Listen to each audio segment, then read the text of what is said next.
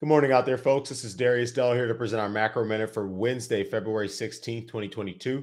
Starting with markets, we have stocks mix this morning, commodities up, crypto up, dollar down, global bond yields down.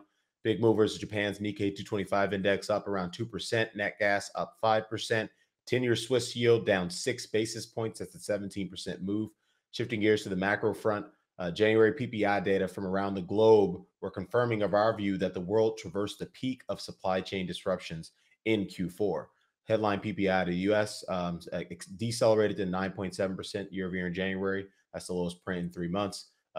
Core PPI in the US decelerated to 8.3% in January. That's the lowest print in 2 months. Core PPI in US ex trade services decelerated to 6.9% year over year in January. That's the lowest print we've seen since October as well. China headline PPI decelerated to 9.1% in Jan. That's the lowest print we've seen since July. China manufacturing PPI decelerated to 7% year over year in Jan. That's the lowest print we've seen since April of last year. And then lastly, UK PPI inputs decelerated to 13.6% year over year in Jan. That's the lowest print we've seen since September of 21. Investors should expect inflation momentum to broadly wane in the coming months, which should perpetuate a deceleration in the speed of repricing monetary policy expectations.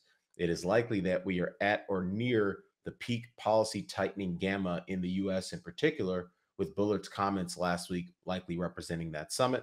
Taking it to the chart here, we're starting to see a little bit of a slope change here with respect to what overnight index swap forest markets are pricing in from a policy tightening perspective. Certainly seen that peak in Europe. Looks like we might be seeing a little bit of a pullback in the UK. Again, these could be, sort of, just pullbacks heading, heading much higher. But it's our expectation that as inflation data starts to wane from a momentum perspective, that the momentum in these time series in terms of tightening expectations really starts to wane.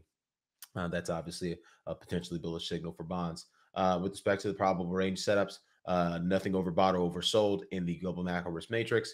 S&P 500, that is neutral VAMs minus 3.9% of downside versus 4.4% of upside. 10-year treasury, or sorry, WTI, that's neutral VAMs minus 10% of downside versus 3% of upside. Bloomberg Dollar Index, that's bullish VAMs still minus 0.2% of downside versus 1.7% of upside. 10-year treasury yield still bullish VAMs minus 22 basis points of downside versus 12 basis points of upside. Bitcoin still bearish VAMs minus 18% of downside, still at the upper boundary of its probable range. Ethereum bearish VAMs versus 1%, or sorry, bearish VAMs 22% of downside versus 1% of upside. And then lastly, gold neutral VAMs minus 4% of downside versus 0.5% of upside. So with that, Darius Dale presenting our macro minute for Wednesday, February 16th, 2022. Best of luck out there, folks.